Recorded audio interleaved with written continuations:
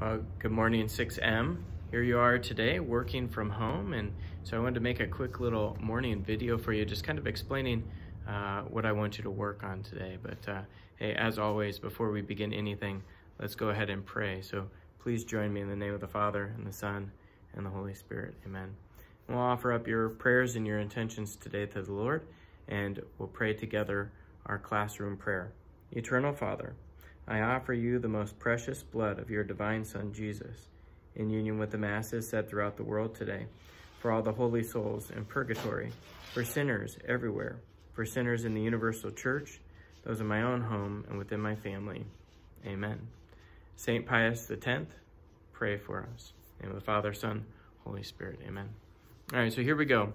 Today, while you're working from home, I got 4 different tasks for you. The first thing is you're going to use your Chromebooks. You're going to log on to the computer today, and you're going to go to our Google Classroom. And so I have it pulled up for you here on the screen so you can kind of see how to navigate. We know how to use this thing, but I'll walk you through it. If you go to classwork at the top, I'll change it back to 6M. Go to classwork at the top. And the first thing you're going to see is you're going to see that I kind of revamped a little bit the website. So I have religion class for Tuesday, October 13th. That's today, okay? I have a little note for you here at the top. And so if you click on that, it collapses it, and it gives you step-by-step instructions of the 4 different tasks that I want you to tackle today. So you can navigate that with the little sidebar here. But I want you to tackle the RQD. After the RQD, I want you to tackle the vocabulary quiz number 4, and click on that and access that via your Chromebook. Remember, no notes, and I'm trusting you on this one. Task number 3, complete and submit a conference reflection form. You'll see that here in a moment. And then number 4, I want you to practice your 46 books of the Old Testament. So you have that test coming up here, and we'll talk about that here briefly as well, okay? So just reread through my notes, and then you'll notice there's some calendar updates at the bottom as well, and we'll talk about those. All right, task 1, 2, 3, and 4 all listed right here, okay? Here's your RQD. There's your student conference reflection form, and you got your religion vocabulary quiz right there for you, and your 46 books of the Old Testament. You can click on each. There's some instructions, kind of walks you through it a little bit as well, okay? The RQD for today is about an amazing young man who I want to introduce you to. He's now a blessed of our church. He was just beatified this past Saturday, and his story is really tremendous. So you notice there's a link for you to meet this young man and to watch a little video. And then we have our RQD check-in here, and then our RQD extension below that. So you can check those out.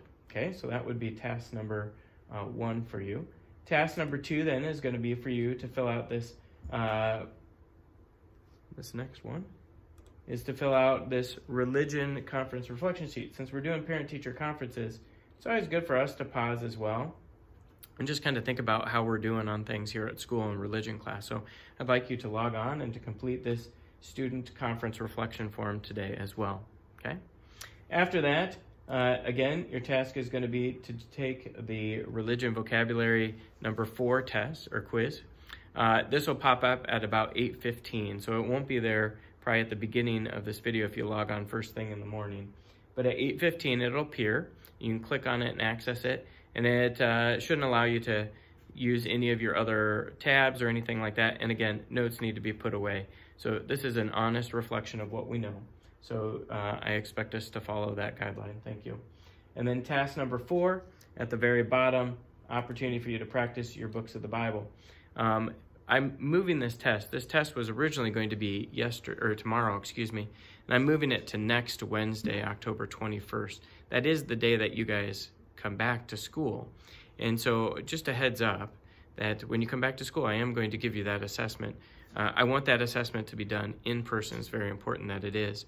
I don't really feel comfortable doing it virtually, at least at this point. So please make sure to be practicing that each day between now and next Wednesday, okay? And then I also set a date for your upcoming vocabulary test. So I know we've taken all 4 quizzes that we need to take, or we will have at the end of today. So I want us looking forward now to our big test over that information. And so as you can see here, I've set it for Tuesday, October 27th, which seems like it's a ways off. We got a couple weeks here to tackle that one, but still, You need to be practicing this. This will be different than the quizzes. It won't be just here's the definition, identify the vocab word. You're going to have to know these words. You're going to have to know these definitions. So it's very, very important that you practice writing out the definitions. So plenty of time to get ready for it if you use this time well. So the expectation is that you're practicing the vocabulary daily as well, okay? And as always, I put my email on my little note so that you can reach out to me if you have any questions today, okay? All right, certainly miss getting to be with you. You will certainly be in my prayers today, but let me know if you have any questions, and I look forward to seeing you again. All right, have a great day, guys. Bye-bye.